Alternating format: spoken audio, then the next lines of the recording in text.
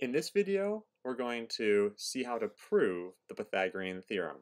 Now, there are many proofs for the Pythagorean theorem. If you recall, the Pythagorean theorem deals with when we are in a right triangle with legs A and B and hypotenuse C, A squared plus B squared equals C squared. So, if you've ever wondered why it's true or wanted some explanation as to why it has to be true, here's one possible explanation. There are many, many more. This is sort of attributed to an Italian mathematician named Bhaskara. He lived in the 12th century. And it's a nice little geometric idea that high school students should have the skills to follow along with. Okay, so what I have here is if I consider this square made up of 4 congruent right triangles. So these are right angles. And if I look at one of these right triangles, I'm talking about this triangle here. This is one of the 4 right triangles. Okay, I have one large square made up of 4 triangles and one small square. So I want to, in this case, prove that in a right triangle with legs A, B, and hypotenuse C, A squared plus B squared equals C squared.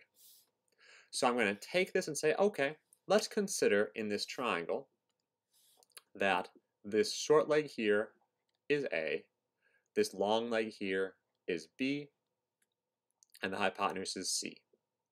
Now, I'll address why the order you make these doesn't matter at the end, but C does have to be the hypotenuse, the side across from the right angle. So what I have is this. I have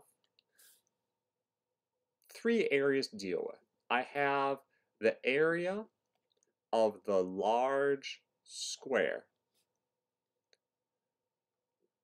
And notice that this is a C wide and C tall square, so this area is C squared, C times C. I have the area of the triangle, and so the area of a triangle is 1/2 base times height. The base and height have to be 2 perpendicular measures, so I could have BBB, sure, and HBA, so 1/2 BA. And then, this is one of the tricky ideas here. I need to find the area, I'll put it over here, the area of the small square. This one right in here. What you can notice is if from here to here is A, but this length here is B, what we have left for the side of this square will be B minus A. Because I have all of B, but I took A away from it. So the area of the small square will be that side length squared, because it's B minus A by B minus A. And I can expand that out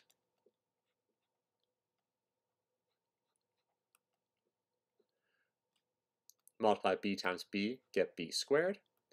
B times negative A is negative AB. Negative A times B is negative AB, so I get minus 2AB. And then negative A times negative A is plus A squared. Okay, now here's where the magic happens. I know, and if I were actually going to write this proof, I would want to probably write this bit down. So I know that the large square is made up of 4 triangles and 1 small square. And so I can take this and say, all right, I know that 4 of the triangles, so 4 times 1/2 BA. And one of the small squares, so plus b squared minus 2ab plus a squared